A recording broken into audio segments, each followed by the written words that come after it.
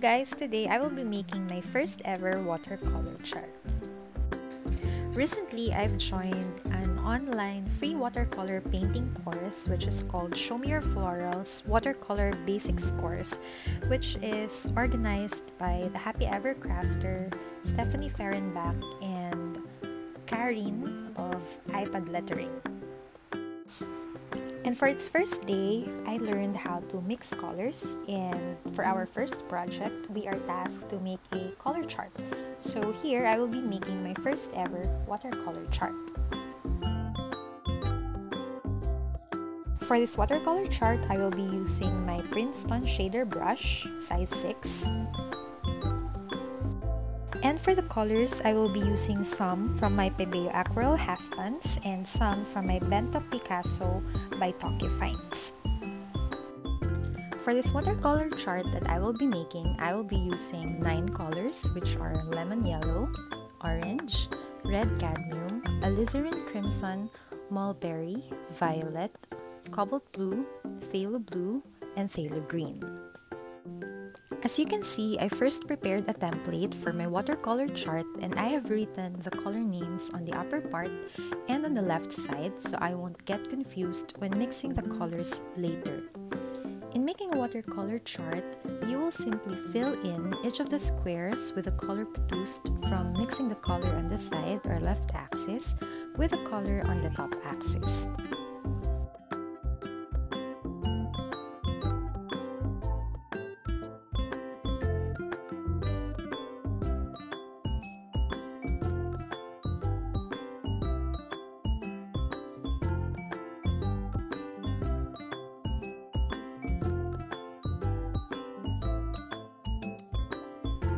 I actually didn't notice right away that my camera angle was not correct, so the last 2 squares for phthalo blue and phthalo green on the bottom were not captured on the screen.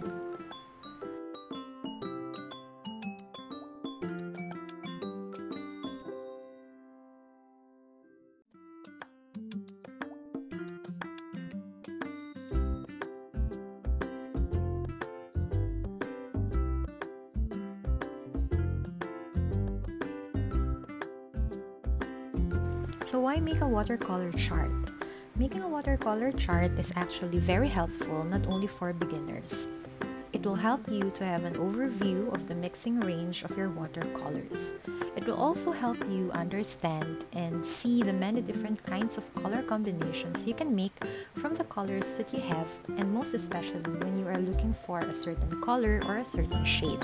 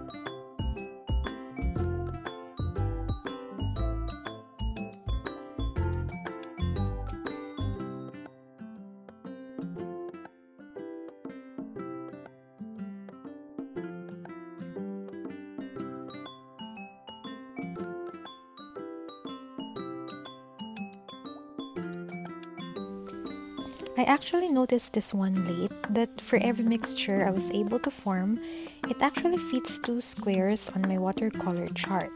So from here, you would see me use the same mixture twice.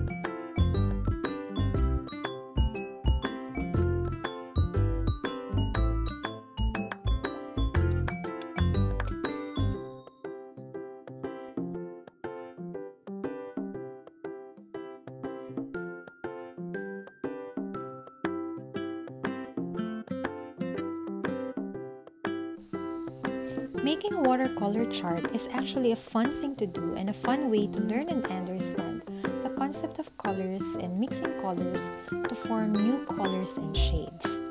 And anyone, even without prior knowledge of colors and watercolors, can easily do this. I actually did enjoy while doing this, and I'm sure you would also enjoy doing this if you will be trying to make your own watercolor chart.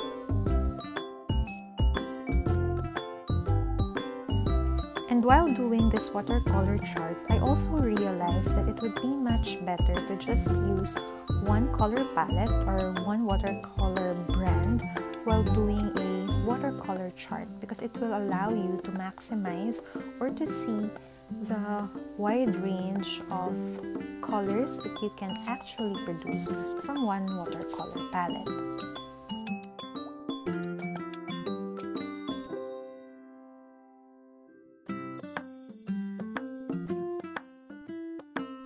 And if you are interested in learning about the basics of watercolors, I will be sharing with you on my description box below the link on this free watercolor basics course that I have joined, which is arranged by the Happy Ever Crafter.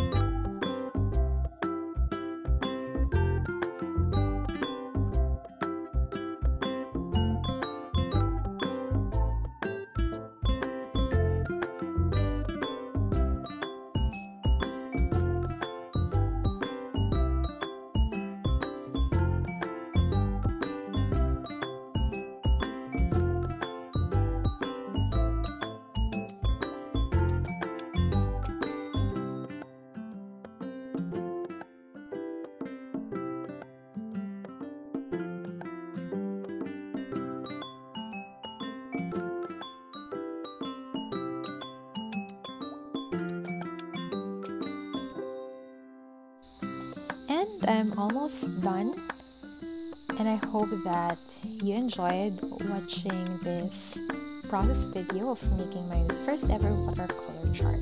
And if you still haven't subscribed, click the subscribe button, and don't forget to like and comment and click that notification bell so that you will be notified whenever I